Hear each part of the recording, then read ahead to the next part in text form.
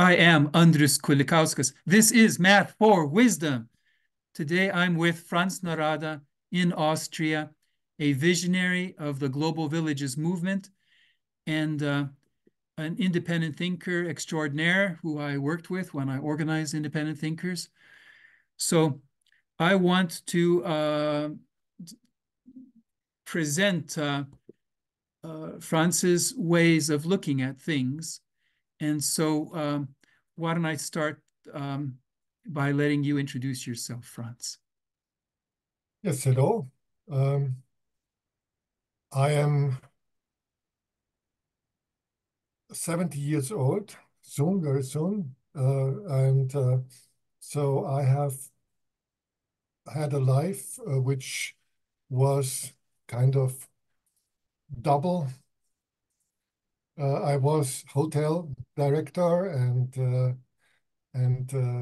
that was for making a living in our family hotel in Vienna.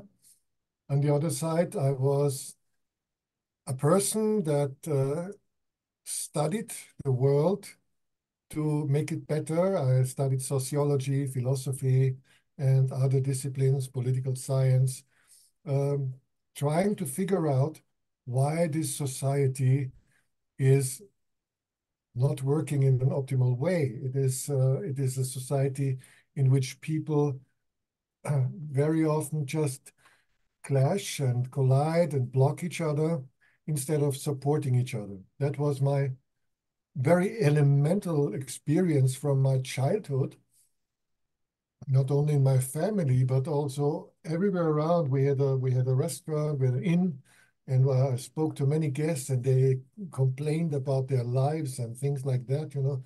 And I said, why is everybody so unhappy? Why don't we contribute to each other's happiness? You know, this is how everything started. And at some point, with 17 years, I decided I will write a book, The System of Happiness, so to say. I want to uh, defend the idea that the coordination between human aspirations is very necessary. And at that time,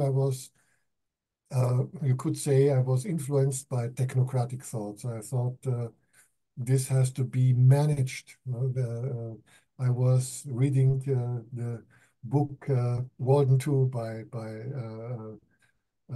Skinner, you know, the psychologist who tried to manipulate rats and people at the same time with reinforcing behavior. And for me, the fact that everybody said, what a horrible idea, that was a provocation. And I said, okay, no, it's a great idea to connect people in their aspirations instead of having them clash all the time against each other.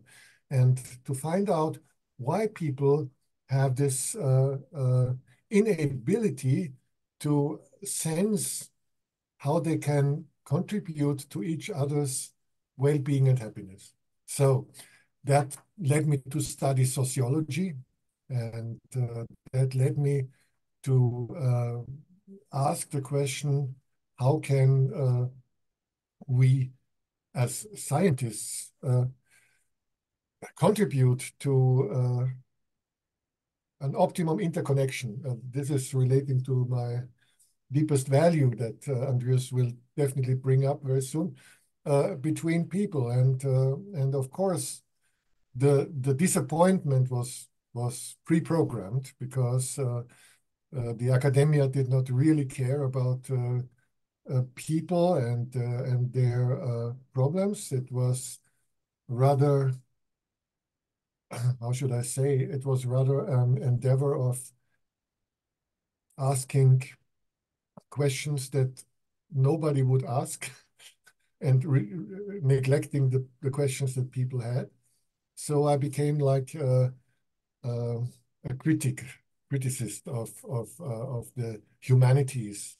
I said they are heavily biased ideologically in justification of the current state of things, and they're not able to admit that we are in a wrong way of uh, social relations, in a wrong system of social relations, one that that favors competition above cooperation and things like that. You know? And that led me to become politically active. That led me to become, so to say, attached to Marxist thoughts. And later on, I discovered that there were some fundamental flaws in terms, not that the insights or the findings about this whole capitalist system were wrong, but there is definitely a need to indicate much more precisely where we should go. So as a young person, I read a ton of science fiction, and I think that was very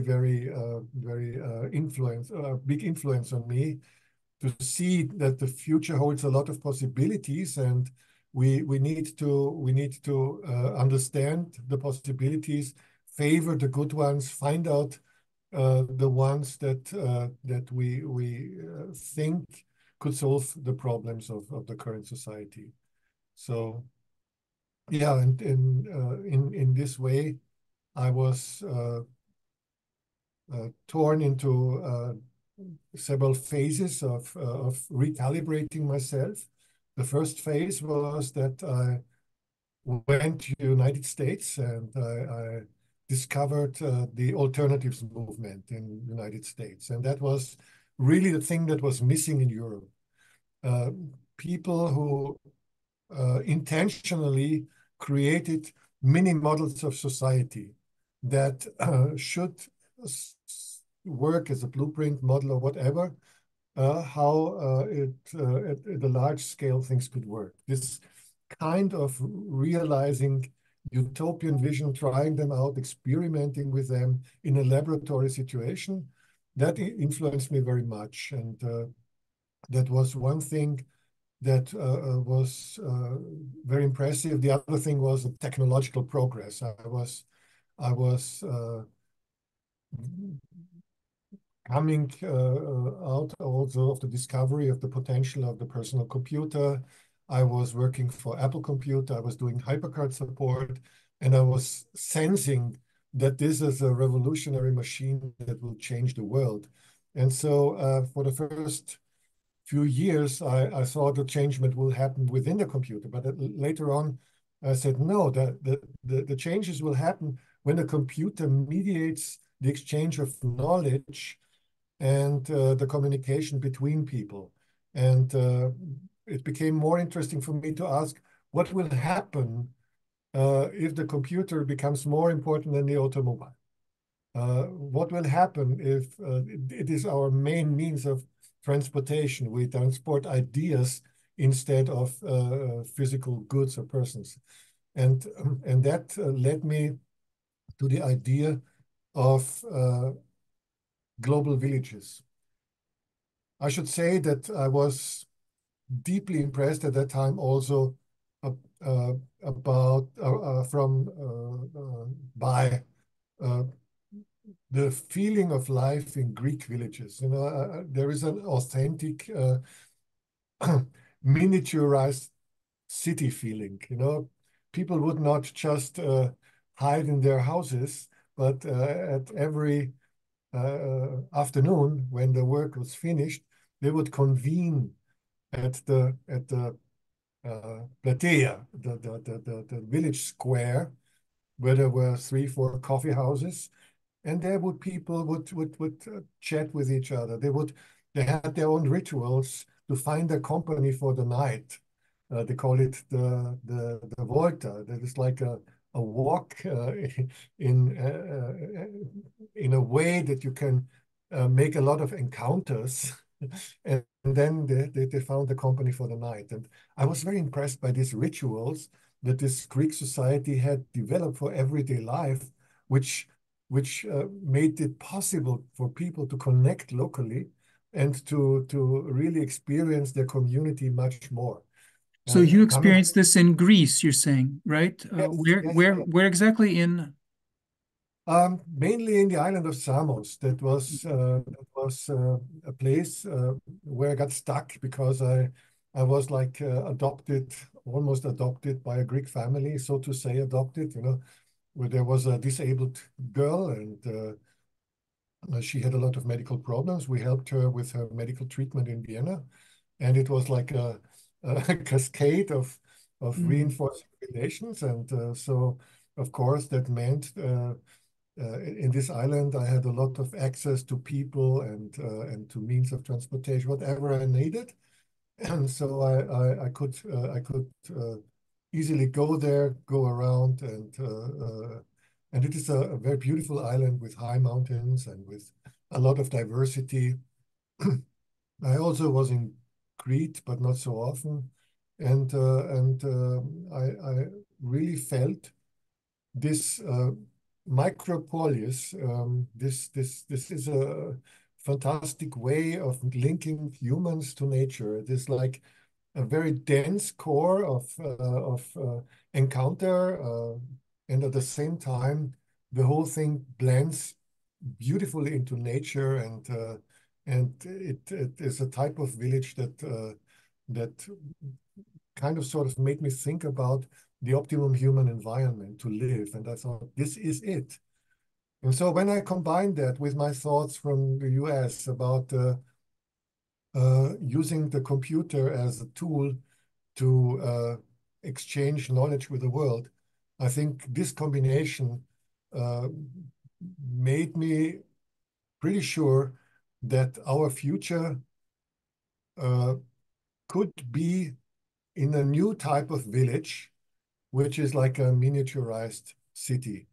And so, of course, many things that I also saw in the United States helped me to refine that concept. For example, visiting Arcosanti, a place in the desert in Arizona, where the Italian, an architect of Italian origin, his name was Paolo Soleri, and he was a student of Frank Lloyd Wright. And in a sharp contrast to his teacher, he wanted to miniaturize the city and create density as the prime condition for sophistication and even sustainability, duration. He said every organism that wants to survive needs to save time and space. So eventually, miniaturization uh, begets complexity, or complexity begets miniaturization. And this is the how should I say, the, the the precondition for duration, for being able to adapt to a lot of circumstances. And what is true for every bacterium, what is true for every animal, what is true for every plant, that it has an optimum size, should also be true for the external body of the human, the city. So he built a city of village size, and that was something that really impressed me. Another thing that helped me really dive into this deeper was the encounter with Douglas Engelbart. Now, it seems that this is not relating to space, but it's about the method of inquiry and scientific progress. Engelbart had this idea of a multidisciplinary community to solve complex problems. Um, so any innovation in society uh, would stem from this, what he called bootstrap communities. So bootstrap communities were collections of people with totally different backgrounds. And he said, I met him in 1990 in his office in Stanford, in Sweet Hall. and he sent me down to the Institute for the Research on Learning to get an idea what he was having in mind. And there I discovered an environment where they studied computerized learning, or the learning with new technologies, by bringing people together from all involved groups, children, parents, teachers, cognition psychologists, programmers, communication experts, and so on, interface experts, and so on. So this mingling of totally different characters, that was Engelbart's idea. He influenced that very heavily also, this setup of a bootstrap community that would be able to act as a mini model of a complex society, dealing with the optimum solutions for the adoption of technology to society. So, and Engelbart was the one who said to me, I don't care if you, he said, first of all, I'm happy that I can receive a sociologist. This was, and I said, wow, here is almost the Pope of the Silicon Valley, the person that gave the mother of all demos, and who was already thinking about hypertext in the 60s and realizing them on mainframes. And he had immense influence. We don't value this, but he was the father or the grandfather of things like Xerox PARC and everything Steve Jobs grabbed there originally comes from him.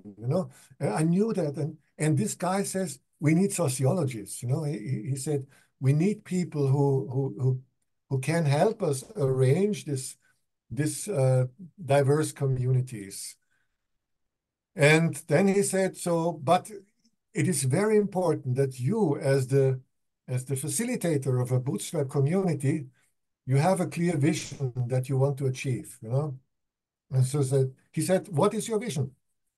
And I told him, all my life I had felt uncomfortable with the density and the stuffiness of large cities. Even Vienna, which is not a large city, was too anonymous and too how should I say, too polluted. Well, what you can say that the resources of life are scarce in cities.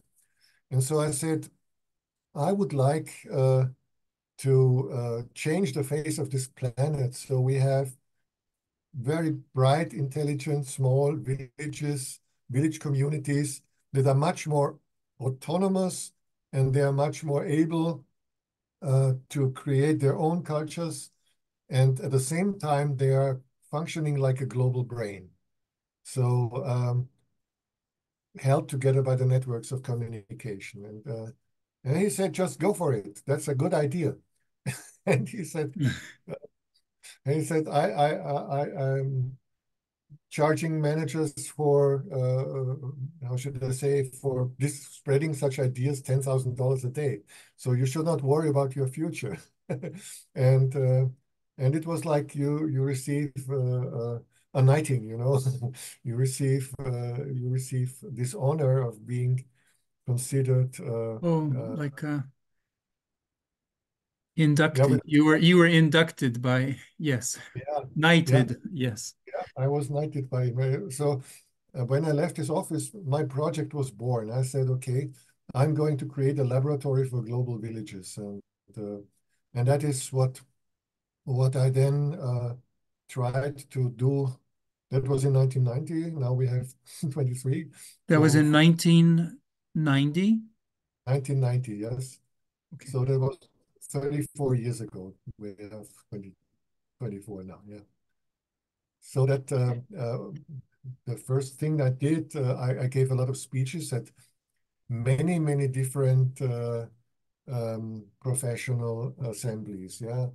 Ecologists, architects, teachers, landscape and regional developers and things like that, you know.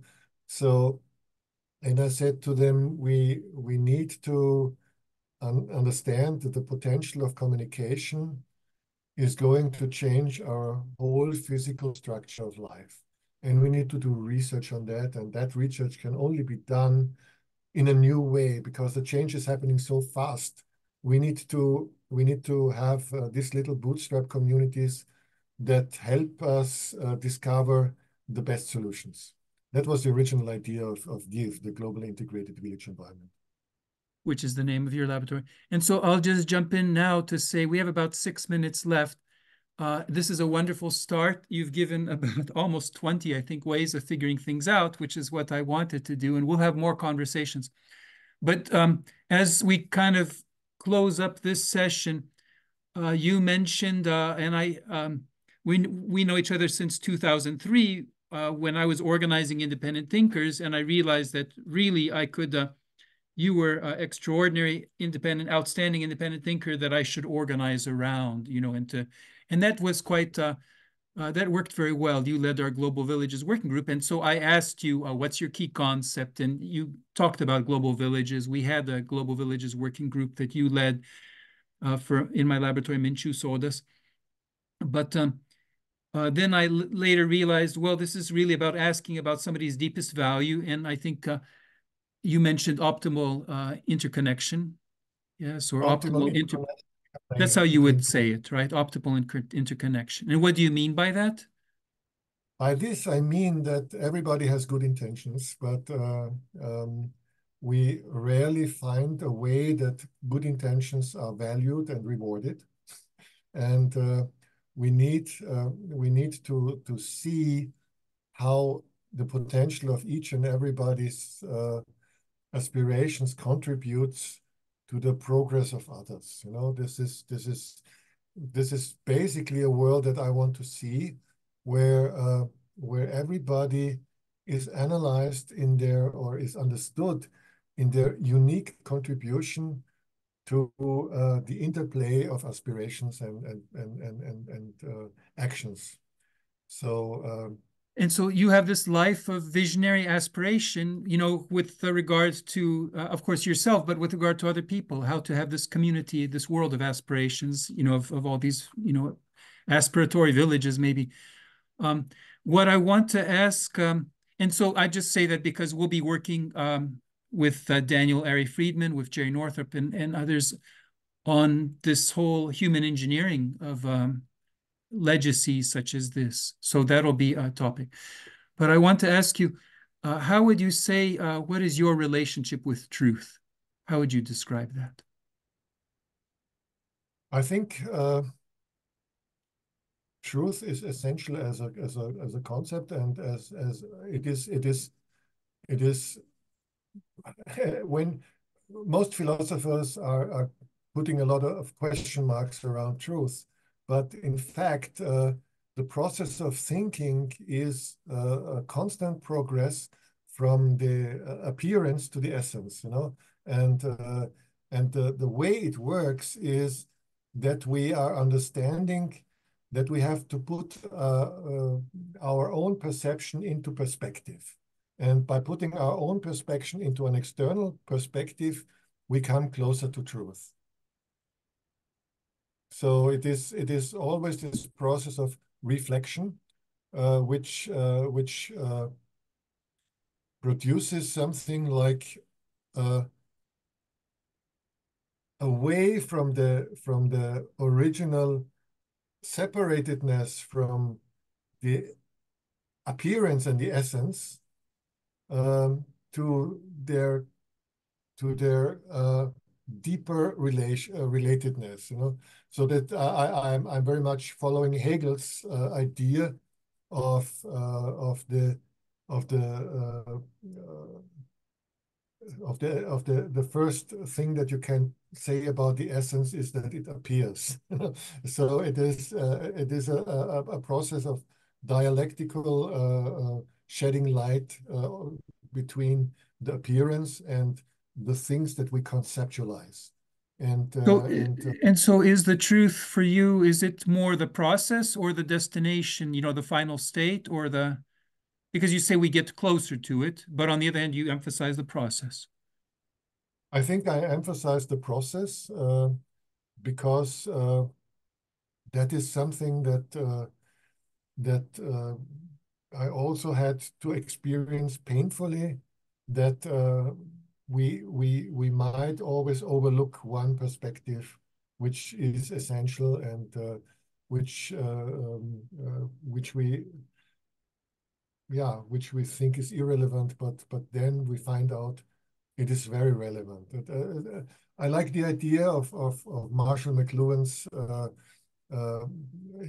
development of media very much. That we have one medium with which we perceive the world, and by using that one medium, we kind of sort of put things into obsolescence, and we on the other side we retrieve things. We bring them back from our memory into the present.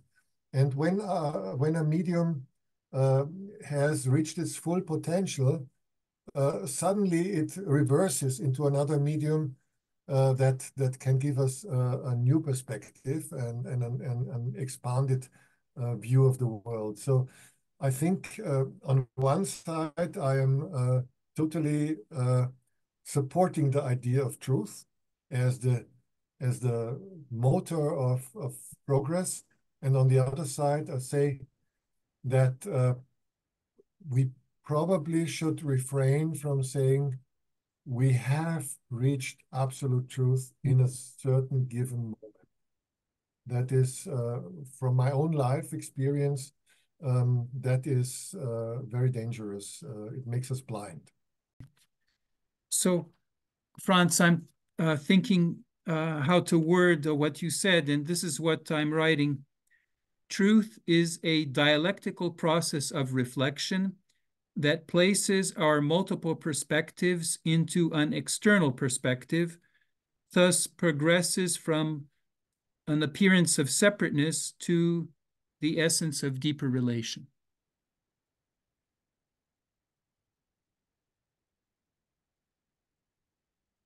You could frame it like that too, but it is not exactly So how would be better? What would be better? Like, so I have three parts here, basically, because you said so many things. So, but the question is like, so what is the truth? Is it the process? Is it something else? But I wrote, so truth is a dialectical process of reflection. Does that sound right? Yes, so far, yes. Okay. If I had to say it in one word, I'd say, well, Franz says truth is a process, right?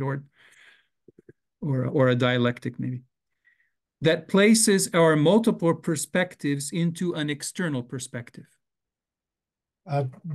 Here I would little bit hesitant, because the first thing that reflection means that we have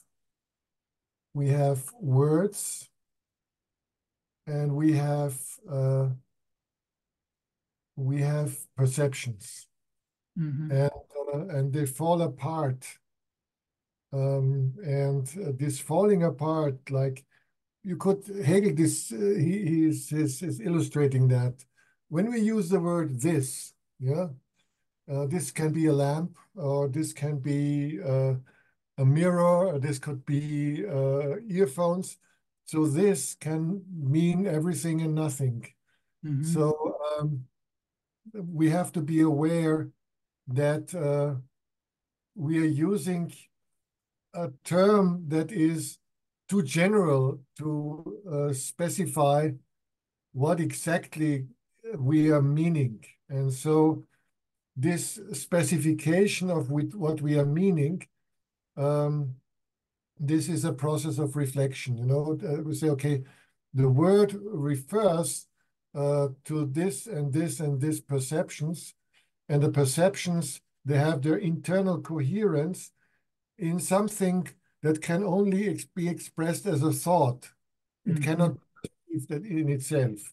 So this is the first the dialectic of how should I say, perception and concept, or of perception and notion, or something like that. You're saying that the coherence, which is so important here, is in the thought. They're coherent in the thought is where the coherence is. That's what you're saying. That is important, that we reconstruct the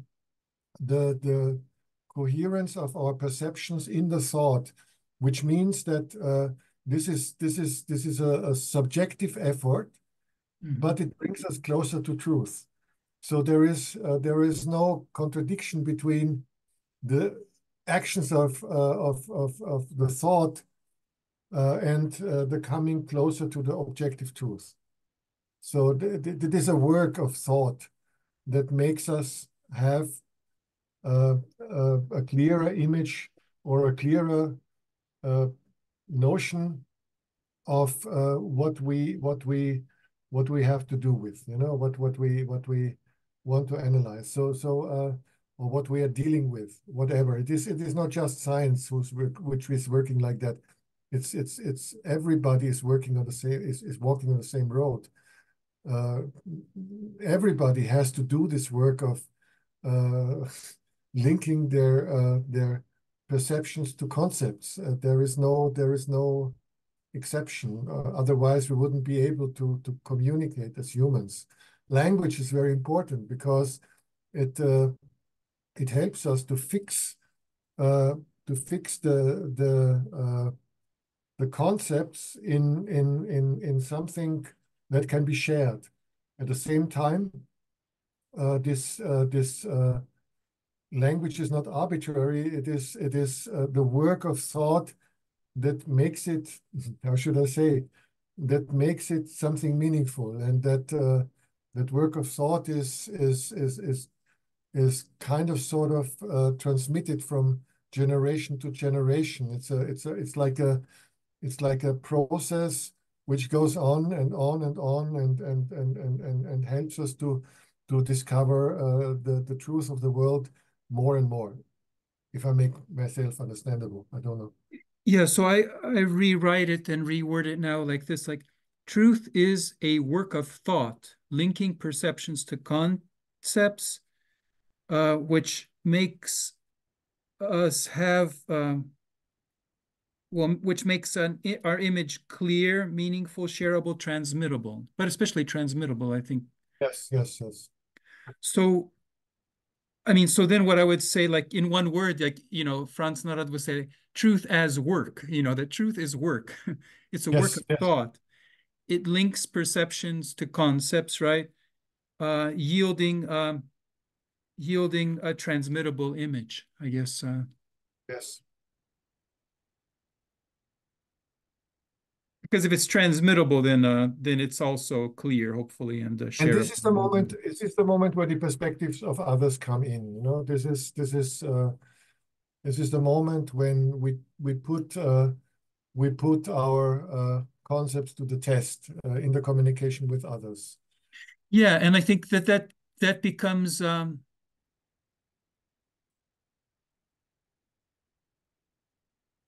I mean, this could almost be pushed further, like in terms of like what are you talking about? But I think it's kind of implied that there is a world of where shareable understanding, like that you are integrating yourself into a world where other people can integrate themselves and have a world of truth. So truth is the work that you do personally, that this is personal work in a sense, but with a social fruit, let's say. Yes.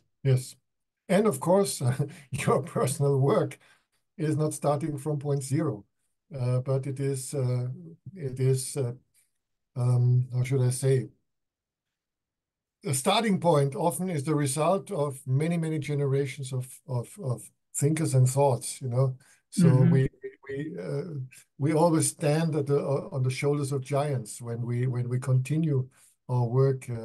Of course, not necessarily, but ideally, this is a process which has a kind of sort of logic of progress.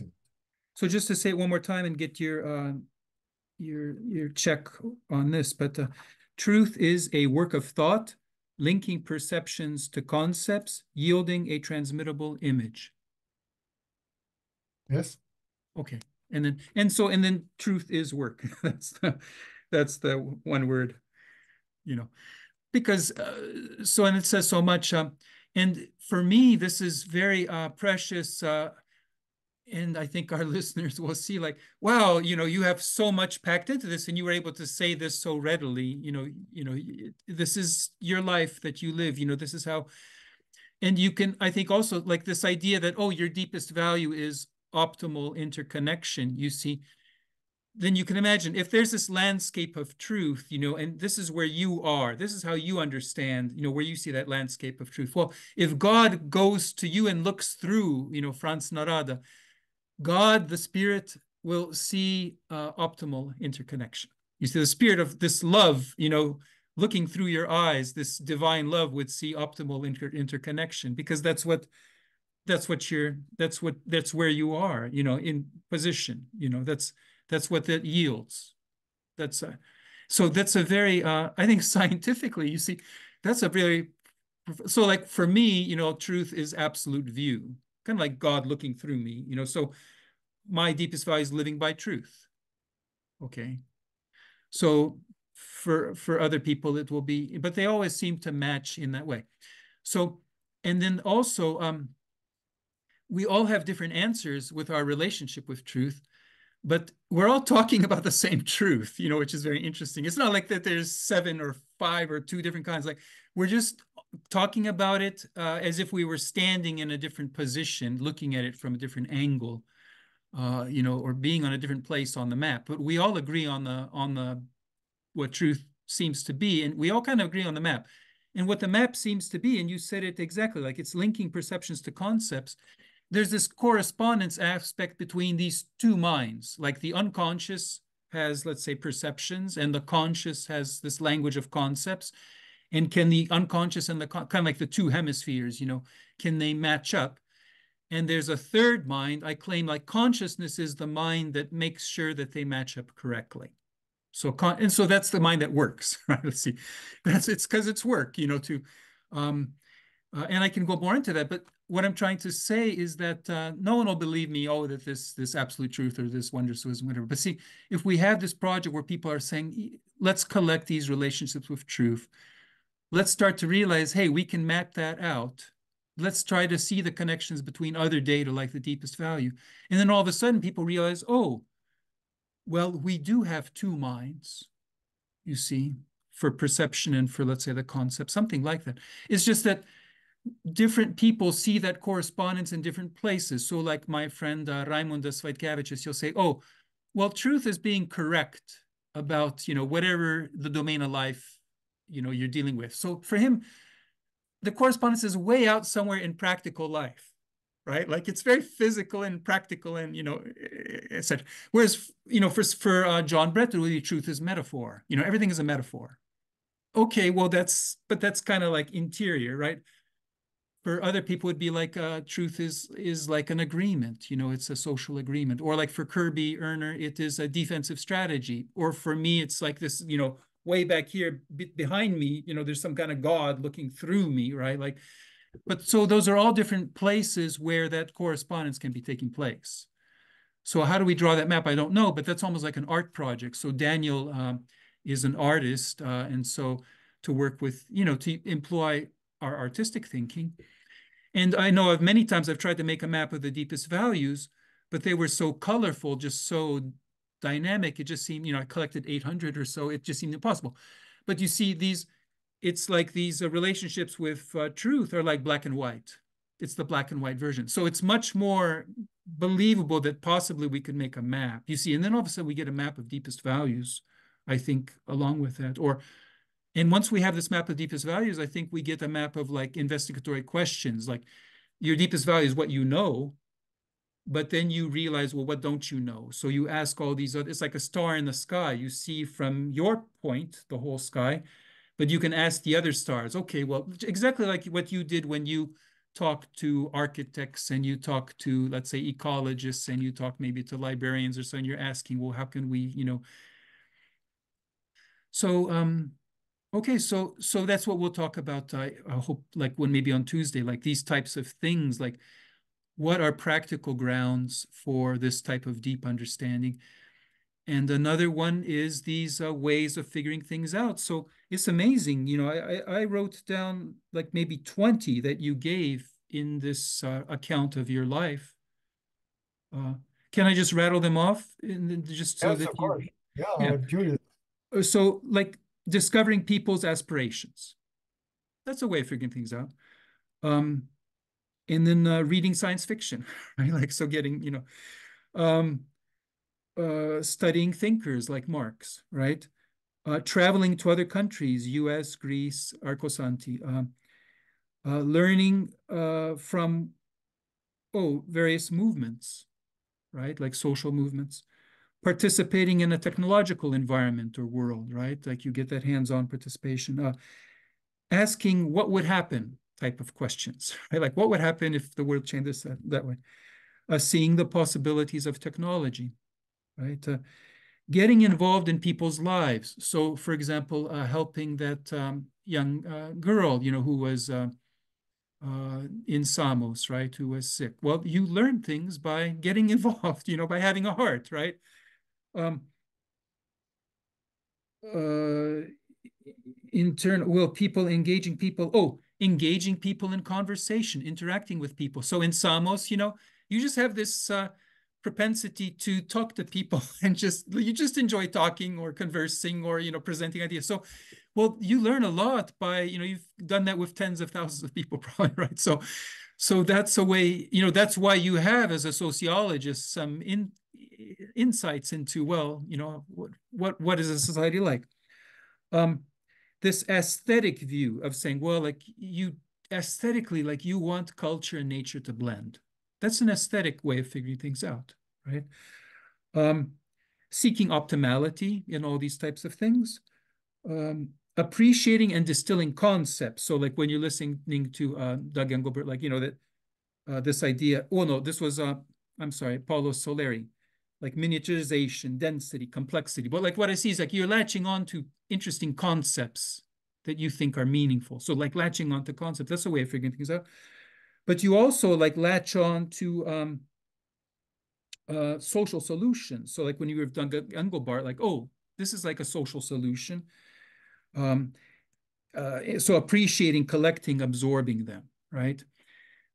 Appreciating visionary thinkers. So you're always collecting thinkers like that. You're saying, oh, like, they just, you may talk to tens of thousands of people, but there's like hundreds of people who really uh, revel in.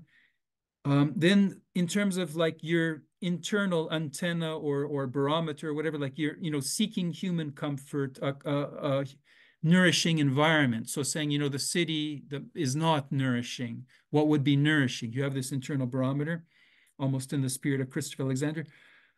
Then reaching out to people of different specialties, like we mentioned.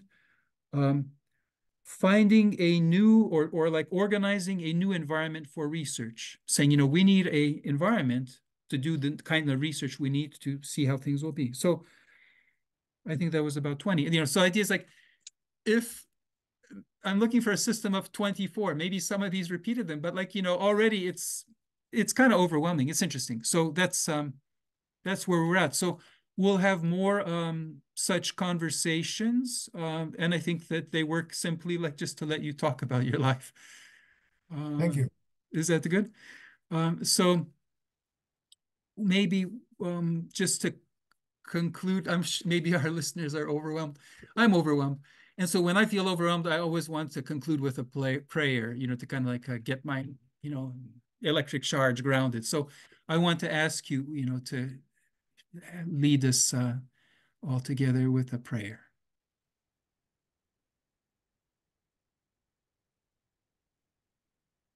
So it is, of course, the prayer of an agnostic. The prayer of an agnostic, it is saying, whoever you are, wherever you are, don't leave us alone in our struggle to become the best that we could be.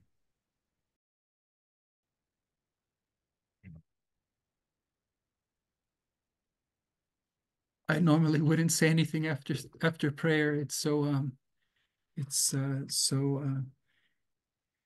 divine, but I do dare to just say, like, for a, you're a lovely person, but this idea of truth as work, right, as linking concepts with perceptions with concepts, right, and so that you never quite get there, but you're always working on this. So that's a fascinating just to think about that with regards to an abstract God, you see, like, who is kind of like at the end of the road, like this concept that is kind of like the most remote, let's say, from any types of perceptions or, etc. So there really isn't anything to know or talk to, but but it's so obviously present in there. And so I just want to say that's what I see, in you. And so I just say that as my prayer along with you, that I pray with you the words you prayed.